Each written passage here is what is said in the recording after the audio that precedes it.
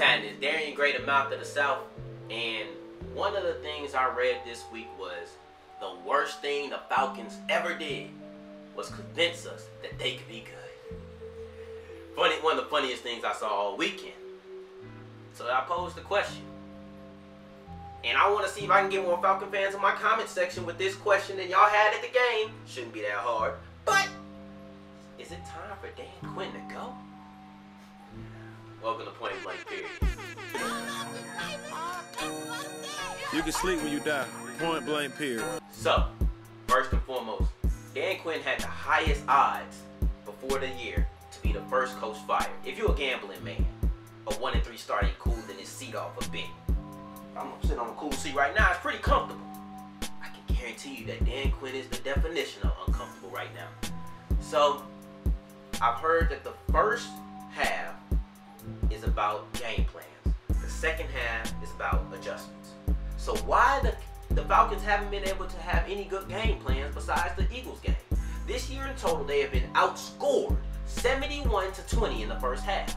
Every team that was not the Philadelphia Eagles has been able to dominate the first half and cruise to victory in the second. We thought Marcus Mariota might be benched for Ryan Tannehill. Now, y'all done earned him an extra 12 games. He gonna finish the season now off the strength of whooping up on the Falcons in the first half. I look at it and I say, what is going on here? One of the most talented offenses on paper ain't been able to score. Ill-timed turnovers. Dan Quinn, you made your bones. You fired every single coordinator and you said you're going to be the defensive coordinator this year. So your OC gone, you put Cutter, we're not going to get to that. If you want to see my thoughts about that, click below. But you fired your DC and now you're the defensive coordinator. You done cleared everybody out the way, buddy. It's time to only aim it at you. And the next man down will be you, Danny boy. There's no more excuses. Jim Mora, go back a little history. I love history because it's going to repeat itself. You can look at trends. Jim Mora made the playoffs. 2 years later, didn't make the playoffs. He was gone. Those are only 3 years.